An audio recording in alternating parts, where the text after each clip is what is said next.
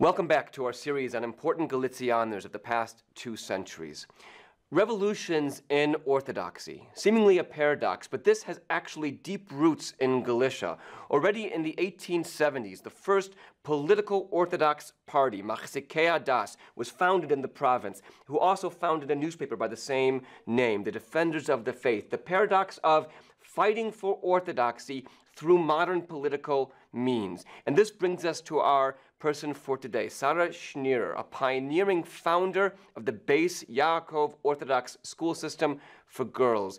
And today we can only touch on some of her biography. I can't emphasize enough how important she was and what she accomplished. Schenirer was born in Krakow, the third of 9 children, to a Belz Hasidic family with ties also to the Sanz Hasidim. And Belz and Sanz are 2 of the most important Hasidic groups in Galicia, especially Belz.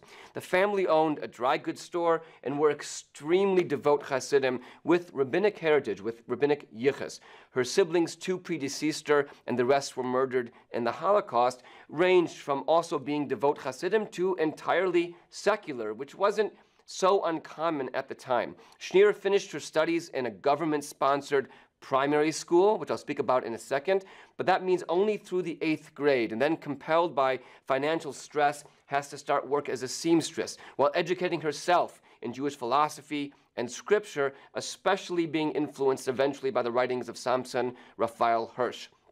She was a brilliant autodidact, learning widely Jewish sources, mostly in Yiddish, but also secular sources, German and Polish literature, and attending public lectures and plays. This is not at all shocking for the period, and particularly the public schools. There was a system that evolved in Galicia in the 1880s and 1890s, actually pushed by someone we've spoken about, Aaron Marcus. And here was the problem. The government required that all children attend public schools, but the more religious families didn't want to send their sons to those schools. They preferred the religious schools.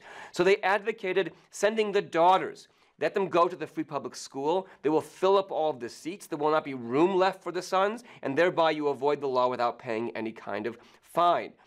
Over time, this leads to a crisis because increasingly the daughters of these families are getting a secular education, learning Polish, and having their eyes open to the modern world, and the sons are not. And there's a mismatch between them.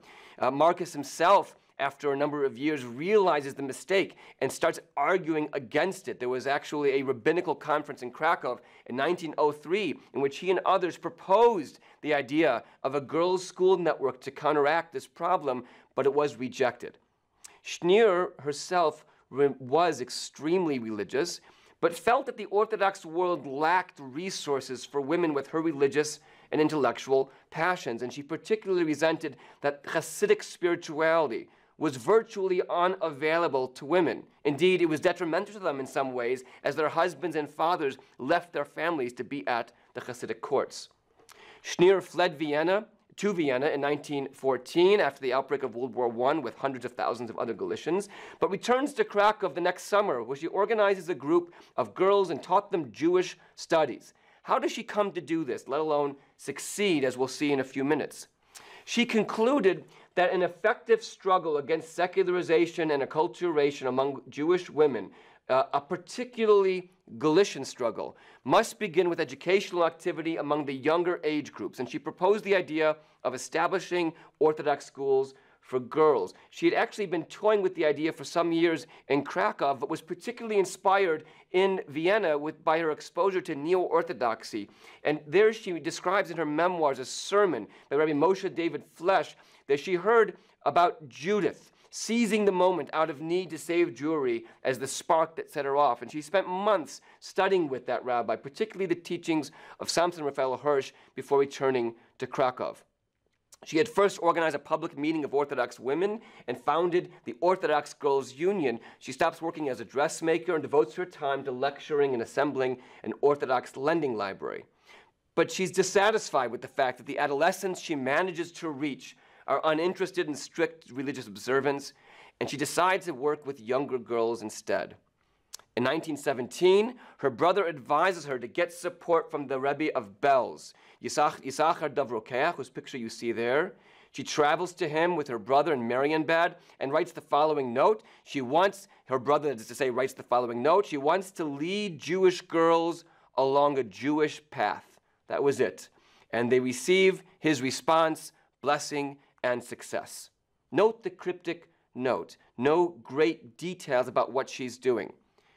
It's really important that we re-emphasize the extent of this revolution and the resistance to it. There was tremendous resistance to the idea of Jewish girls' education. For example, in 1909, after two great-granddaughters of the Sanzer Rebbe abandoned the Orthodox world, the Ger Hasidim of Krakow adopted new regulations forbidding girls from attending school beyond the 7th grade, speaking Polish on the Sabbath, attending the theater, or even learning Hebrew. Another example, among the Hungarian followers of the Khatam Sofer, rabbis exhorted the community not only to restrict girls' secular education, but also to find ways to keep them within the confines of their homes. Also in Hungary, there was a 1924 book on the subject of raising daughters, denying the halachic permissibility of organized Jewish education for girls altogether. The famous Talmudic aphorism that says teaching girls Torah was teaching licentiousness was difficult to overcome.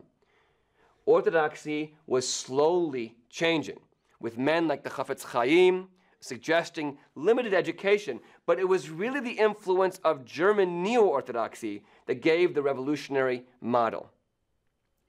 The chaos and challenges during World War I and the challenges of the new Polish state was part of the shakeup that allowed these changes to happen. But there were also advantages to her as a woman that allowed her brilliance, her willingness to act, and her organizational talent to succeed where a similarly placed and talented man might not have. For example, the same marginality of women that allowed them temporal freedom to acculturate also gave them freedom to strengthen orthodoxy if they so chose. For example, religion and politics overlapped in Galicia, especially between the Hasidic courts, let alone outside them. Women being outside that structure did not have any single court attached to them. There was no single court attached to her movement, not even bells. That would have necessitated a knee-jerk rejection by the others. In other words, women had an ecumenical advantage over men. She could also get endorsements without the halachic argumentation that dogged men looking to launch such schools. Recall the very vague phrasing of her note to the Belzer Rebbe. She never mentioned in all of her speeches the famous Talmudic aphorism against women learning Torah, something that would have been impossible for a man to avoid. Plus, she avoided the prohibition anyway because it spoke about fathers teaching Torah. And her system saw women teachers, implying a more voluntary Torah education that doesn't distract men from their own learning obligations. We know from the rare occasions that she absolutely had the erudition and knowledge to argue the halacha. She consciously avoided it as much as possible, thereby not infringing on the male space while she accomplished what she wanted to accomplish. She opened a girls' school in her apartment, calling it Beis Yaakov. I'll discuss the name in a minute. The institution offered free Jewish education to 25 girls from Hasidic families who otherwise studied in the government-sponsored schools, and it grew rapidly. From there, with her travels, it spread quickly across Poland and Lithuania. By 1924, there were 54 schools with over 5,000 students. By 1929, there were 146 schools, although these numbers fluctuated with schools opening and closing quite rapidly. Most important was the teacher's seminary she opened in her apartment in 1923, which acquired its own premises 2 years later. Her program was supported by a number of Orthodox activists in Krakow and was endorsed by the Krakow chapter of Agudas Yisrael in 1919, which assumed a financial responsibility and confirmed the name. The name, by the way, Beit Yaakov L'Chuv V'Nocha, comes from that verse. The house of Jacob, let us rise up and go in the light of God. It was the same verse that was used by the Bilu movement, the early Zionist movement of the 1880s, that suggested young people should get up and go to Palestine, a very popular verse for those times. After the Aguda agrees to sponsor a national network of schools in 1922, Schenirer travels widely to lecture, founding schools throughout Poland and winning the support of Agudas Yisrael members in numerous communities. In 1925, she also helps found the educational and social organization Benos Agudas Yisrael, Daughters of Agudas Yisrael, for graduates of the Beis Yaakov system. She was a prolific writer of articles, scripts for Beis Yaakov school plays, letters to individuals, the first Beis Yaakov textbook, and more. Her collected writings first appeared in 1933 and were later reissued. It's difficult to overstate the rapidness of the system's growth, and not just schools and seminaries, also the emergence of newspapers, textbooks, and organizations to support the system over its first years. These papers are vital new media by and for Orthodox Jewish girls to express themselves. She also created physical space and community for women to express themselves as a religious collective, either in the schools or the adjacent spaces, or traveling together in cities or in nature. By 1933, Beis Yaakov includes 265 schools and almost 38,000 students in countries including Poland, Czechoslovakia, Romania, Lithuania, and Austria. The curriculum was wide, including Jewish ethics, law, history, Hebrew grammar, and Bible. Students were graded and examined regularly. Physical education, critical thought, creative expression were all encouraged. And at the seminary level, pedagogy, psychology, and other secular subjects were taught, including her favorites, Polish and German literature. Schenirer was married twice. First to Shmuel Nussbaum from 1910 to 13, a very unhappy marriage that she had been pressured to accept and maintain, ending in divorce 3 years later. The second was to Yitzchak Landau, which had happened at least by 1931. She kept her maiden name, of course, most famously, although many of her students, I don't think, are familiar with the whole history. Her recently discovered diaries add new layers to the story, in particular, her belief in the need for independence to accomplish her goals. Her vision, the revolution to strengthen piety and tradition as an independent woman, comes through powerfully in this passage from her diary. When I think about that, I just can't stop crying. But maybe I should be brave enough to say, no, I don't want to. Only you, my diary, allow me to express it all, even as you keep silent, stubbornly silent. And my ideal, somewhere in my soul, is only to work for my sisters. Oh, if only I could persuade them one day what it means to be a true Jewish woman who doesn't do things just because of her mother or because she's afraid of her father, but only out of true love for the Creator himself, who has elevated us above all of the nations and sanctified us with his commandments. If I could only manage to do that, I would be so happy, 100 times happier than any millionaire. Have I lost my mind? Now, in this era of progress, I dream about something like that. Just the time she was being pressured to get married. She has a very famous teaching from Perkei Avot, the Mishnah Ethics of the Fathers, where it says, "B'makom she'ein ish lishtadol liot ish," in a place where there's not a man, you should rise up to be a man. And she said to her people, to her women, if a place that there's no man, step up and be that man. Step up and do that job. Schenirer passed away from stomach cancer in Krakow on March 1st, 1935, and since that time, her grave pictured here has become a place of pilgrimage for countless Beis Yaakov girls and women, and she herself revered as a saint. In fact, in many ways, she interacted with her students and disciples as a Rebbe, even during her own lifetime.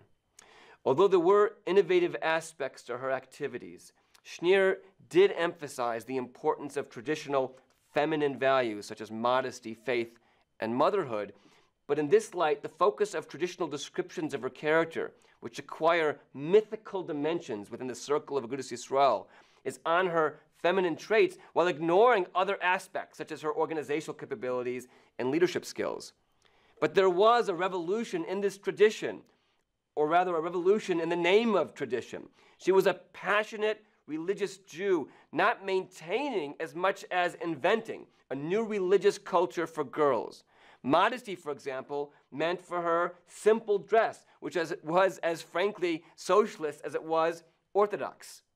As her biographer put it to me, Sarah Schenirer may also have found success where others did not, because her new idea was clothed, as it were, in traditional garb. By all accounts, her traditional appearance and her unimpeachable piety reassured those who worried about the novelty of women's Torah study. Even the neo-Orthodox influence, which she was always careful to credit, did not come embodied, in her case, in the modern garb of the German rabbis with doctoral degrees. It came in her garb, her pious garb, that allowed this revolution to happen, that was specifically located in Galicia and specifically from the conditions that Galicia produced. Thank you.